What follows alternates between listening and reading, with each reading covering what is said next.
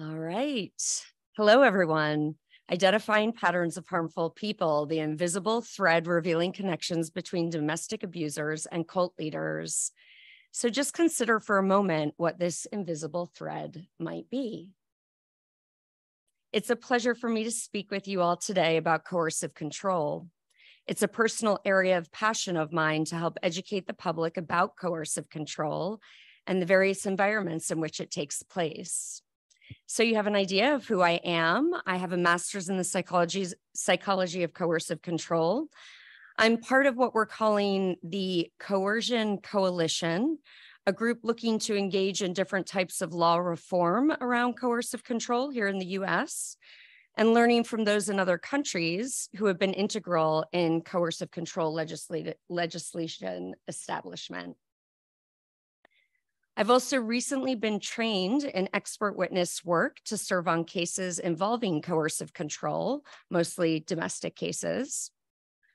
And I've completed accredited training with Laura Richards, who some of you may be familiar with, on the domestic abuse, stalking, and honor-based violence, risk identification, assessment, and management model, which was first implemented across all police services in the UK from March 2009.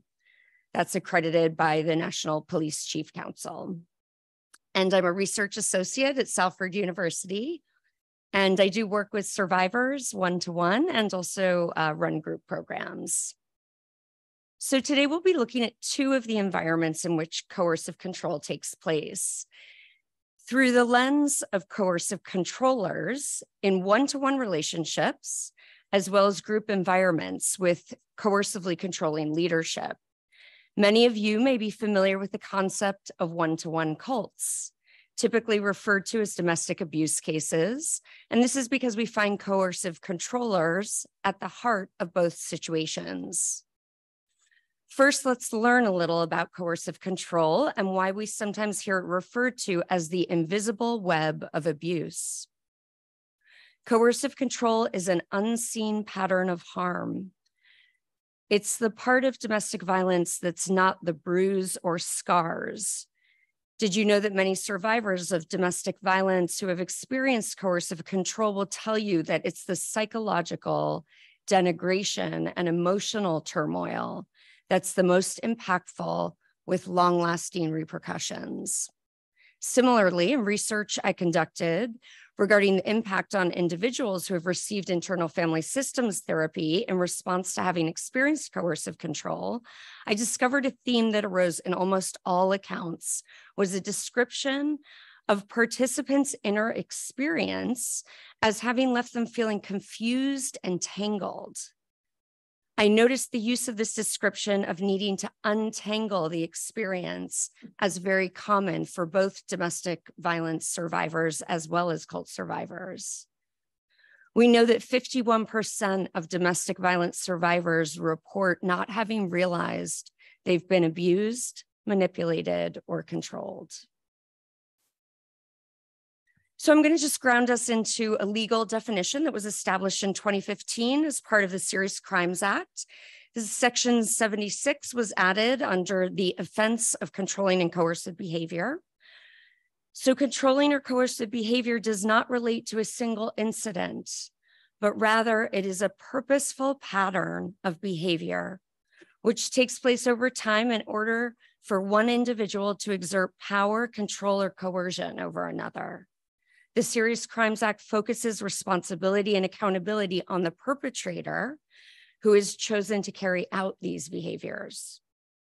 It identifies a range of acts designed to make a person subordinate and or dependent by isolating them from sources of support, exploiting their resources and capacities for personal gain, depriving them of means needed for independence, resistance, escape, and regulating their everyday behavior. It acknowledges that a continuing act or pattern of acts of assaults, threats, humiliation, and intimidation, or other abuse that is used to harm, punish, or frighten their victim. It recognizes the harm caused by coercion or control and the cumulative impact on the victim. It also can result in CPTSD, so post-traumatic stress disorder, which does include anxiety, depression, dissociation.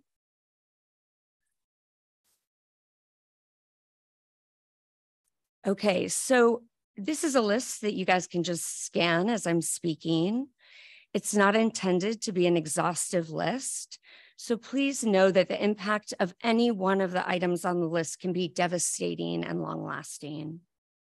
Please be aware that coercive control can lead, again, to a host of psychological problems related to an assault on one's sense of self. In general, coercive control is not something that's being addressed in the US. It's not reflected in the laws. And if it is, it's within the family court systems and only in a few states within the US. We see with the Serious Crimes Act of 2015, the UK is years ahead of us. At the moment, coercive control is not well understood and goes unacknowledged in cults, gangs, sex trafficking, and even domestic situations. So I'm now going to try to address some of the connections between domestic abusers and cult leaders through this lens of coercive control. It's likely that many of you are familiar with domestic abuser profiles, most of whom are using the intimidation and fear tactics of coercive control. But I continue to consider cult leaders who are coercive controllers when I see these profiles, and thought it could be helpful to draw some parallels, as it may actually open us to consider the seriousness of the situation. We have excellent statistics and studies on domestic abuse cases, but we continue to be stumped, it seems, on holding cult leaders accountable unless they do something blatantly illegal. I've used Lundy Bancroft's 10 profiles of abusive men to prompt some of these parallels with cult leaders. So I'm not necessarily saying that the profiles correlate perfectly, but rather I'm wanting to identify these traits and scenarios that are used by abusive humans to control, manipulate, gain power and dominance. My hope is that this lecture provides you with connections that might be turned into a gauge to help you identify, detect, and trust your gut when you encounter a coercive controller. I'd also quickly want to acknowledge here that for the sake of ease and to honor also the inherent power differential between men and women, I'll refer to the perpetrators as men, but of course, cult leaders can be women and women can be abusive toward men. Also, we know through research and studies that there are elements to a group environment that can have a powerful influence, especially when dynamics of persuasion or authority are at play, alongside groupthink and the principles of, and conformity. So I won't be addressing those directly, but I want to just acknowledge that. I'm going to run through the abuse profiles fairly quickly. So especially if you yourself have been under the influence of a cult leader, I'm sure you'll make some interesting connections yourself as we fly through the slides. All right. Demand man. So the primary features are entitlement and selfishness, also criticizes frequently. He takes versus giving back and feels that his partner owes him. His good deeds are highly valued, like cleaning a dish. He will punish, and when he's nice, he wants something from his partner. If his needs are in contradiction, she will need to be self-sacrificial. Will he show love? Yes, but when it benefits him. Partners of the demand man never feel like anything they do is good enough. The cult leader gets away with entitlement and selfishness, which often goes unrecognized by members because the leader is revered by the group. The cult leader talks a humble talk, but in a cult, the agenda is always in service to the cult leader and not what's deceptively promised to members. Many cult leaders are high demand. I think about Yogi Bhajan with his secretariat women who were at his beck and call for massages and more. Selfishness and taking were definitely at play here. Most cult leaders keep everyone feeling not quite good enough, which keeps them in a position of authority, providing the answers for the imperfect ones while creating dependency, which entraps.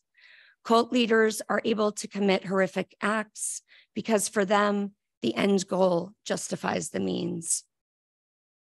Mr. Right is defined by superiority and omniscience. Mr. Right bulldozes his partner's opinions, desires, thoughts, and actions to establish his own as the only right answer. He's right about everything, not just areas he's educated in, and he's especially right when it comes to errors of his partner. Mr. Right will twist the words of his partner to make them sound more absurd, thereby misrepresenting the partner. Partners of Mr. Right learn to not trust their own opinion and knowledge, thereby outsourcing their thinking to Mr. Right. The cult leader is defined by superiority and omniscience, right about everything. I remember having an aha moment a number of years ago when I was watching a 15-minute documentary on Andrew Cohen, who ran the group Enlighten Next. In this documentary released by The Atlantic, Sam Rosen, one of his followers, stated this realization he had afterward when he shared something to the effect that, I get that I relied on him for the spiritual, these new enlightened spiritual ideas, but why on earth would I submit all aspects of my life to someone who claims to be a spiritual teacher? When we're thinking critically, this seems obvious. We go to particular people to ask business advice, how to run a business, health issues, how to parent. But cult leaders claim to know it all and therefore don't stay in their lane, so to speak. It's a powerful dynamic in cults whereby the cult leader begins to hold the power to comment on everything and anything in a follower's life. When this happens, the leader is able to misrepresent followers to both themselves and the group using a thread of truth. Often this thread of truth begins with a follower feeling seen, but gradually they are trapped and held down by whatever weakness or issue the leader fixates on. Often what I see with first-generation survivors when they leave a self-improvement cult is that despite being a group that's supposed to be transformative, they leave with the same issue they initially were labeled with. As the clouds part, the survivor is shocked to realize that the issue they were pathologized with within the group is something that the cult leader purposefully embellished their identification with. Or sometimes the leader has even made up memories for the victim, designed to further isolate the member from family and the outside world, while creating further dependency on the leader, the doctrine, or tools. The water torturer. So water torture is a method used in interrogation when one drips cold water onto the face or scalp of another in order to get them to expose their secrets.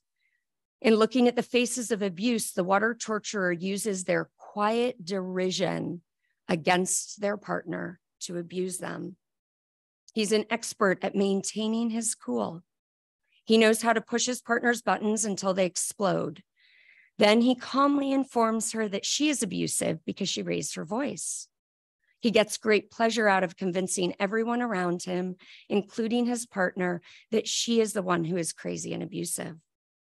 The water torturer's subtle cruelty is relentless. His mastery of calmness allows him to escape the label of abuser in his own mind. Because he is an expert at the presentation of a calm exterior, he is able to convince others that his partner is the problem. He often uses a silent treatment or ignores his partner to cause her to explode. They do not raise their voice. They do not express anger, but they do speak about their partner in mean-spirited ways, with sarcasm, mimicry, slight physical acts such as pushing or even laughter. The water torturer dissolves the dignity of their partner and is often successful because their partner cannot report or confront abuse when it doesn't look like how we typically think of as abuse. This reiterates the importance of Bancroft's work as he encourages us to consider the different faces of the abuser, Like the facets of a diamond, multiple faces will be adopted by one individual. Abusers are multidimensional and adaptable. They will use what's convenient and personal to harm. The cult leader. The cult leader is the puppet master who calmly sits, elevated, with disciples at his feet, while day after day he subtly dissolves the dignity or sense of self in his followers, all under the guise of helping them. Here I present the case of my dear friend and colleague, Callie Sorensen, who was part of Bentinho Massaro's inner circle. She describes his cool, calm demeanor and how he would take pleasure in convincing others they weren't as clear or enlightened as he was. The message he drilled into Callie involved evil entities attacking her. When she expressed suicidality to an inner circle member, she was told the evil entities were now implanted in her brain, and the whole mission could be jeopardized. Bentinho expressed in a group thread that she was the weakest link on the team. Take a minute to really consider this. How terrifying to believe this, especially when you're suicidal. How this erodes self-trust and even the sanctity of your body and mind. From the outside, we now look at this and can recognize that Bentinho created this extreme state of suicidality within her. But within that context, no one would recognize what was actually happening. I think of Callie and others as the canaries in the coal mine, and now hopefully free to use their voices in whatever ways they are so moved. The drill sergeant. Control and isolation are the hallmarks of the drill sergeant, largely due to strong feelings of jealousy and a lack of trust. Bancroft likens this relationship to an 8-year-old having a tyrannical father who controls every aspect of her life, from her work to friends. Behind his hateful rhetoric of women is a man who does not practice what he preaches. If he accuses his spouse of cheating, it may be that he is the one doing the cheating, because it isn't fidelity he cares about, it's possession. Bancroft's quote.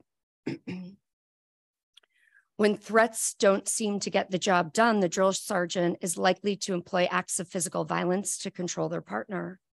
Let's remember that although the drill sergeant is perhaps the stereotype of what one considers to be an abusive person, this is still just one face of the abuser. Possession for a cult leader might look like his ability to have sex. Sorry, I should have done a trigger warning at the beginning. Possession for a cult leader might look like his ability to have sex with other men's wives, while the married couple are told to be celibate. David Koresh had this set up. This enables the cult leader to possess the woman, have vicarious control over the husbands, while severing the intimacy and bond between wife and husband. Cult leaders will often control intimate relationships. This will extend not just between couples, but the family unit within the cult, severing bonds between parents and children by farming out kids to other families or having the children cared for by someone chosen for this role. Any alliances with others outside the group, including, of course, family members, is also cut off. The drill sergeant also reminds me of cult leaders placing such high demands on followers, such that tremendous amounts of time are devoted to the group and its mission and exercises that indoctrinate or numb community members and so sometimes this looks like meditation, chanting. For Koresh, it would be biblical-based lectures and prayer. And in a quote from an article about the Branch Davidians, which is David Koresh's group in Waco, Texas, former followers said discipline was constantly administered. Joanne Vega, who was 6 years old when she left the compound, said she remembers being hit regularly. And quote, as a kid, being disciplined was like a 24/7 thing. There's nothing that you could do right, is how I felt as a kid. That fear that nothing you can do is going to be good enough, she said. You're raised with just fear. Fear is everywhere. Vega said Koresh constantly told them the end of the world was coming. They were, quote, the chosen people to survive because David was the son of God. She said they were taught to prepare for war and that the end times, as predicted in the book of Revelation, were near. This is why the community had stockpiled weapons when the Waco incident went down. In the example of David Koresh, the abuser might be the drill sergeant, Mr. Wright, the water torturer, and any of the other remaining facets. Another insidious face of abuse is Mr. Sensitive. This one appears to be a special man, in touch with his feelings, his commitment to self-improvement and making the world a better place. But his sensitivity is not without its abusive side. Mr. Sensitive has zero tolerance for being hurt. Even when his partner apologizes profusely, it will never be enough and it will be used against her later. But when he hurts her, he minimizes it and tells her to move on. Eventually, the sensitivity gives way to intimidation and threats due to his inability to forgive her for things she's already apologized for. He may even become physically violent, but instead of taking accountability, he will instead blame her for his abusive actions. This technique is referred to in the domestic violence world as DARVO. This is an acronym for Defend, Attack, Reverse Victim, Offender. When an abuser is typically caught, he will defend himself, that's the D. He'll attack the actual victim, and then he manipulates to reverse the victim and offender role, so he is seen as the victim. Similarly, cult leaders do not claim accountability when confronted. There may be a spiritual reason provided, but the cult leader will not be held to account. An interesting parallel to consider here is that a Mr. Sensitive could also show up in spiritual settings and be somewhat protected by spiritual teachings. Cult leaders will twist the spiritual to serve whatever message they want. This is typically easy to do when we're dealing with the unprovable. So I thought it might be helpful here to say a little about this process of cult indoctrination as shared by Michael Langone and his 3 Ds. So some of you may be familiar with this: deception, dependence, and dread. My hope is that this sheds some light on the indoctrination process that happens psychologically, internally within an individual in a cult environment. So we're addressing a state here where one is now considered a convert. So the convert's self-alienation will tend to demand further psychological, if not physical, alienation from the non-group world, especially family, but also alienation from information, as this threatens to upset whatever dissociative equilibrium the convert has established inside of themselves in an attempt to adjust to the consuming and conflicting demands of the group. This alienation accentuates the convert's dependency on the group.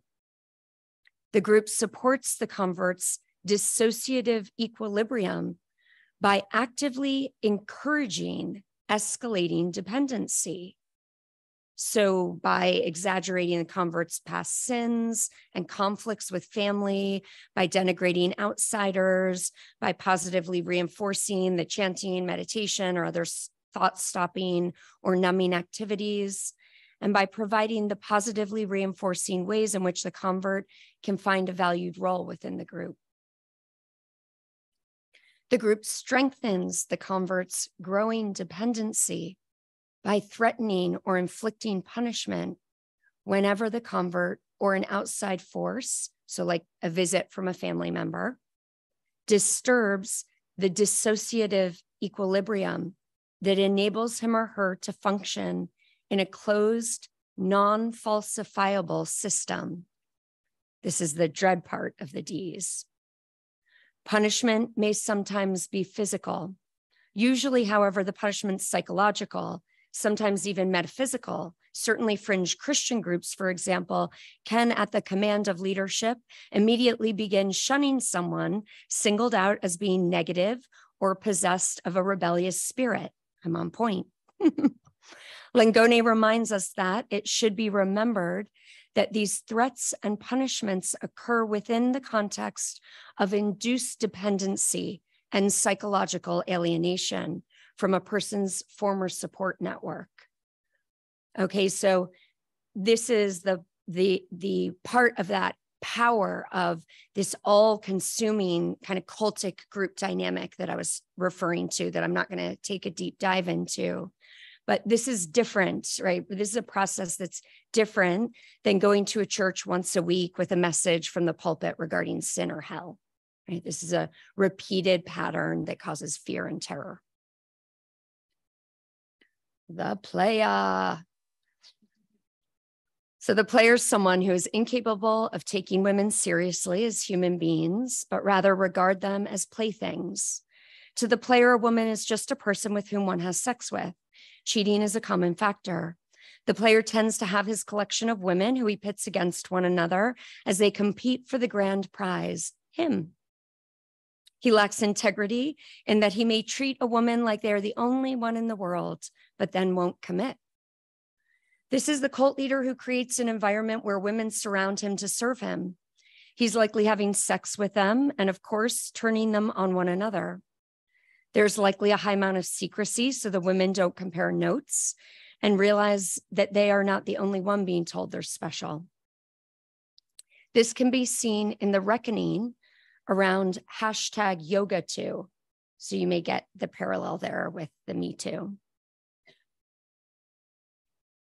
Actually going to jump ahead a bit with my timing. Rambo.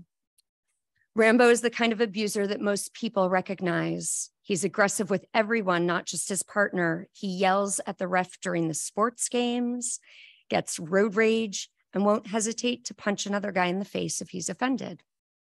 Rambo believes that his worth lies in his physical strength. Anything considered weak or feminine is inferior.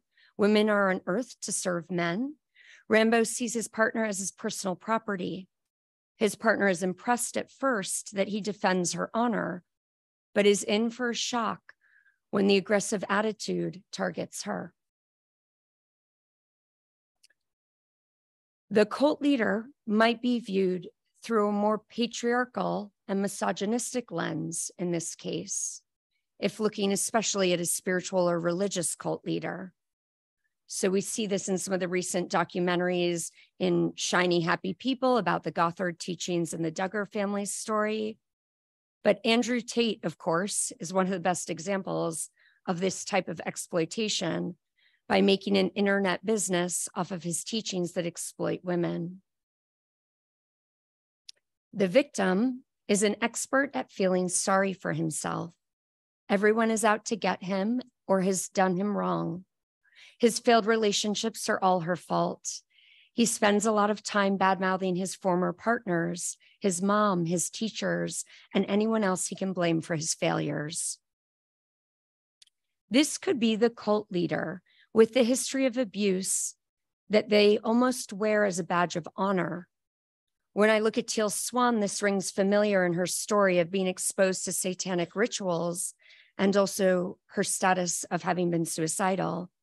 She now targets and attracts millennials who are suicidal, and in my opinion, uses psychological techniques that are very unhealthy and detrimental to her followers. Kind of a different way to look at the whatever you do to me, I'm going to do to you idea. I'd suspect that part of Teal's justification for extreme healing practices, where she's likely harming people, is rooted more in believing that she knows how to heal what she went through. So she feels justified in whatever techniques because she thinks she knows better. But I apologize, my time is up. I will hang here.